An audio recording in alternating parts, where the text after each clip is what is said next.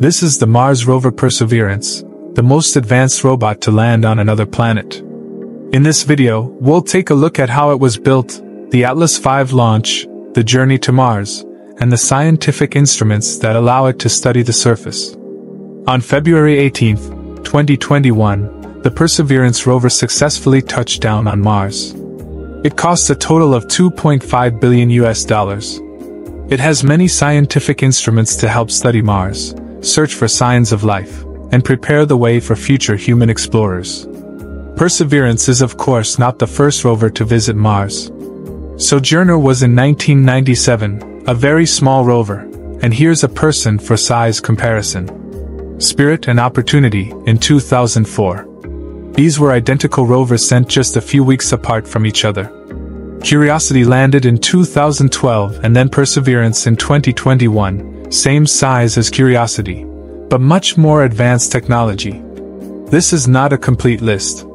This just shows the most recent rover sent by NASA in the United States. For most of this video, I'll be focusing on Perseverance. NASA designs and builds the rovers in Pasadena, California, at the Jet Propulsion Laboratory, or JPL for short. This took about 8 years of designing, building, and testing to get Perseverance ready to go. It was built in a clean room that's free from dust or other contaminants. It's designed to work on another planet, different atmosphere, different gravity, and most of all no repair station. It has to be engineered so well that it can last for years on its own. On top of that, it has to be light and compact so it can fit inside of the launch vehicle. Once it was ready to go, the rover was carefully packaged up and then flown across the United States to Kennedy Space Center in Florida. This is where the launch happened, the same place that NASA has been launching rockets since the 1960s. Perseverance was installed along with several other components that went along for the journey to Mars. We'll talk about each one of these pieces later in the video. This was all put inside of the payload fairing, then taken to the rocket, and then lifted up to the very top. This rocket is called an Atlas V. It's made by a company called the United Launch Alliance, or ULA for short. Let me point out that the rover was actually upside down for the launch. The best time to launch to Mars is about every 26 months. If we show this with the correct scale, you can barely even see the sun. For this animation, I'm gonna show this out of scale so we can see this a little better. For the Earth to get around the sun, it takes exactly 1 year, right? No surprises there. Mars, on the other hand, takes almost 2 years to get around the sun. The best time to launch is right before Earth and Mars are lined up. This is called a launch window, and it happens about every 26 months. Perseverance was launched on July 30th, 2020. The 4 solid rocket boosters use up all their fuel first. At 1:49, they are jettisoned, or separated, from the rocket. At 3:27, the payload fairing is jettisoned, which exposes the spacecraft. Next up, the main booster runs out of fuel. At 4:28, the main booster is separated, and it will fall back to the Earth. This is called the Centaur stage. Its main engine now fires up. This is what gets us into orbit around the Earth. At 11:30, the engines shut off. This is called the coast phase. We'll stay here for about a half hour. It's a good time to check things out and make sure that everything is still working as it should. And then, we relight the engines for about 8 minutes. This is called the Earth escape burn. This is what gets us on a path towards Mars. Then the spacecraft separates. It's traveling at 41,000 kilometers per hour, and it will take about 7 months to reach Mars. Our spacecraft is made up of a few pieces. Here's the rover, all folded up inside the descent stage. This has 8 rocket engines on it. The heat shield, which slows us down through the atmosphere and protects the rover. The back shell, which protects the rover as it descends to the surface of Mars. And this is the cruise stage, provides power, fuel tanks and thrusters, and also keeps in communication with Earth. This whole assembly stays together during the 7-month journey to Mars. We'll need to adjust our path along the way. We do this with the thrusters on the side of the cruise stage. This is called a trajectory correction maneuver, or TCM, and there are several of them on the way to Mars. Landing on the surface of Mars is nothing short of intense. They call this EDL, or entry, descent, and landing, often nicknamed the 7 minutes of terror. This is because, if anything goes wrong, it will likely fail to get the rover safely to the surface. At the time of landing, it will take about 11 minutes for any signals to reach Earth. This is, of course, traveling at the speed of light, the fastest that we know how to communicate. It doesn't seem very fast, does it? 11 minutes is a long time. To put this in perspective, from Earth to the Moon, light takes just over 1 second to get there. When the Apollo astronauts were landing on the Moon, NASA could communicate with them almost in real time. It would take about 2.5 seconds to receive a reply. On Mars, this is completely different. If something goes wrong during the landing, Mission Control won't hear about it for 11 minutes, and any reply would take another 11 minutes to get all the way back.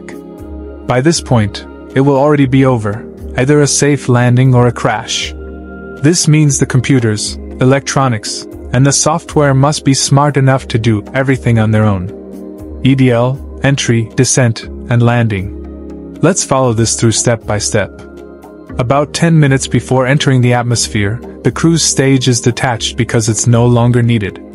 Small thrusters on the back shell will now be used to steer the spacecraft. Next comes atmospheric entry. The heat shield will protect the rover during this time. Once we get about 11 kilometers above the ground, then the parachute can deploy. It uses the technology called range trigger, which finds out how close we are from the landing site, and then deploys the parachute at just the right moment. Next step is heat shield separation. For the first time, the Perseverance rover can now see the Martian surface down below. Now we use terrain relative navigation. The rover will be taking pictures of the ground beneath it, and comparing these to maps of Mars. This will be used to safely steer the rover towards the intended landing site. Next comes back shell separation. All that's left is the descent stage and the rover. The rockets on the descent stage fire up to slow us down as we get closer to the surface. Then the rover separates, but still attached by some cables. They call this the sky crane maneuver. The final part everyone is waiting for. The cables are cut, and the descent stage flies off into the distance for a crash landing far away from the rover. Now it's time to check out the rover systems, deploy the mast, and then the robotic arm in the very front. The main purpose of the Perseverance rover is to look for signs of life. It landed in Jezero Crater, which billions of years ago used to be filled with water. Where there is water, there is usually life, or at least signs that life existed in the past. Perseverance rover has an array of advanced scientific instruments to study the surface of Mars. If you remember from earlier, the rover is enormous.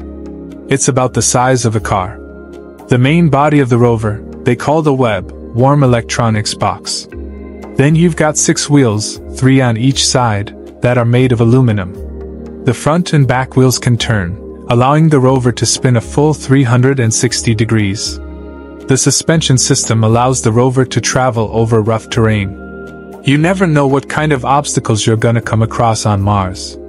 But to be more realistic, the rover would be going about this fast. It has a top speed of 0.1 kilometers per hour. The slow speed is mainly for the safety and stability of the rover. This is the remote sensing mast.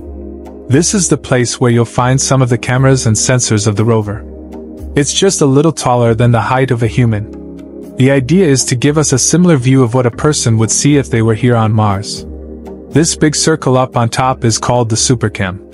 It's basically a laser that can identify chemicals and rocks from as much as 7 meters away.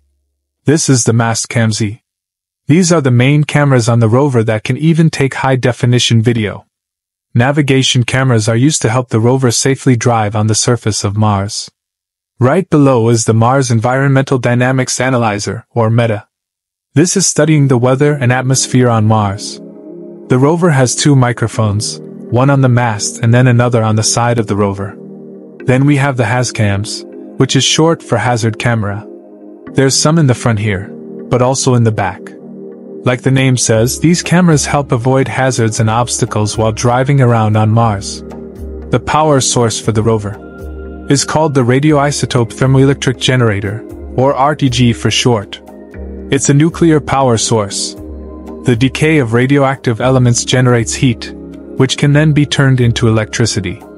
Some of the previous rovers used solar panels to generate power from the sunlight. But this doesn't work at night, and if too much dust gets on it, well then it's game over. Both Curiosity and Perseverance use the RTG, which means a lot more flexibility in regards to power. This is RIMFAX, or Radar Imager for Mars Subsurface Experiment. This uses radar waves to study the ground up to 9 meters below the surface of Mars. Then there's MOXIE, Mars Oxygen In Situ Resource Utilization Experiment. This takes the carbon dioxide on Mars and turns it into oxygen. This kind of technology will be very important once we start sending humans to Mars. And of course, the robot arm in the very front of the rover. This has a few tools at the end with some really big NASA acronyms, so here we go. PIXL. This helps to determine what chemicals make up the rocks on a very small scale. Watson, another powerful camera to see the rocks with fine detail. And then SHERLOC. This provides fine-scale imaging. At the end of the arm is the coring drill. This is capable of drilling and collecting samples that will be stored on board the rover.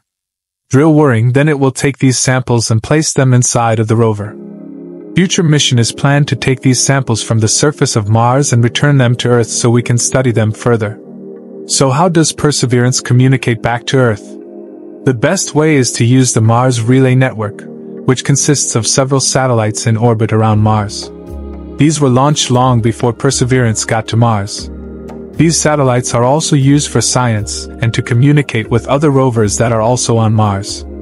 For example, one of these satellites is called the Mars Reconnaissance Orbiter. So Perseverance can send data to the satellite, which will then send it directly back home to Earth. On the surface of Earth, NASA uses massive satellite dishes to communicate with spacecraft throughout the solar system. This is part of the Deep Space Network. There are 3 main locations for these satellite dishes: Goldstone, California, Madrid, Spain, and Canberra, Australia. No matter which way the Earth is facing, it will always be able to receive signals from Mars or other distant places in our solar system. Perseverance has 3 antennas on board. The UHF antenna, or ultra-high-frequency antenna. This communicates directly with satellites above, primarily used to send large amounts of information. The high-gain antenna transmits directly to and from Earth.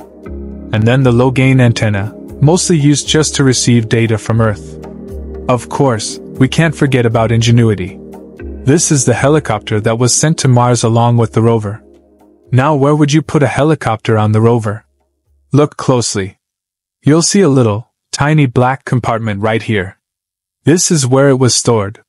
About 2 months after landing, the helicopter was finally deployed onto the surface. The process took about a week to complete.